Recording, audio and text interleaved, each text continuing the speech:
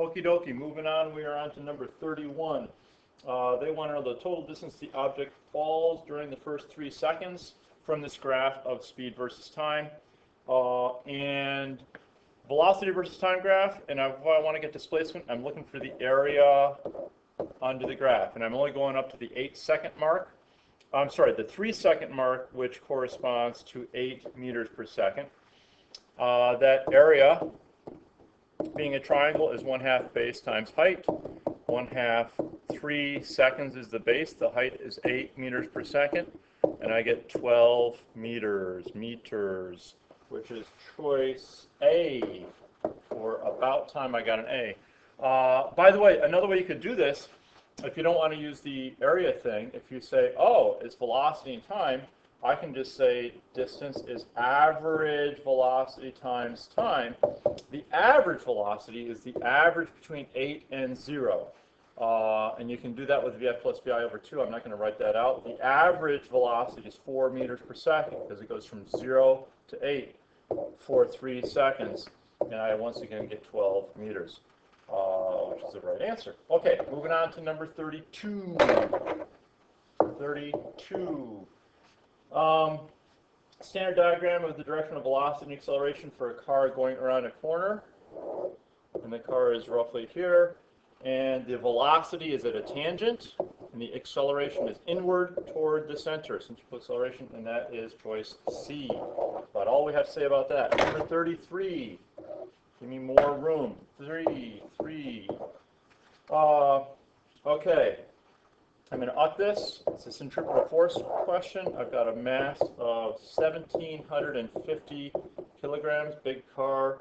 Constant speed, V, of 15.0 meters per second around a track with a radius R of 45.0 meters. They want the centripetal force equals question mark. I'm going to use the combo form because it's the only way to do it in one step. mv squared over r. I'm going to put in the numbers, 1750 kilogram times 15.0 meters over seconds. That all gets squared. Just the 15 meter per second gets squared. All divided by 45 meters. And that gives me a centripetal force of, when I do all the math, 8,750 newtons, which is exactly choice C. How easy that was. 34. There's a quick look at 33 if you want to look at that. Here comes 34. 1, 2, 3, 4. Okay. And I have this speed versus time graph. What is the acceleration during the interval 3 to 5? The acceleration on this graph is equal to the slope of a velocity time is acceleration. And so I'm going to pick the points from 3 to 5. Those are points C and D. And so the velocity at D is 25 meters per second. The velocity at C is 10 meters per second, divided by the time of 5 seconds minus 3 seconds. Gives me 15 over 2, which is 7.5 meter per second squared. That is choice B. As in betcha don't know why we're going on to number 35. Well, it's the next one. They want from A to 10, the speed of the object is. Okay, this points F to G on the graph. At F, it's going at 10 meters per second. At G, it's going at 0. Sounds to me like it's slowing down. That's choice C.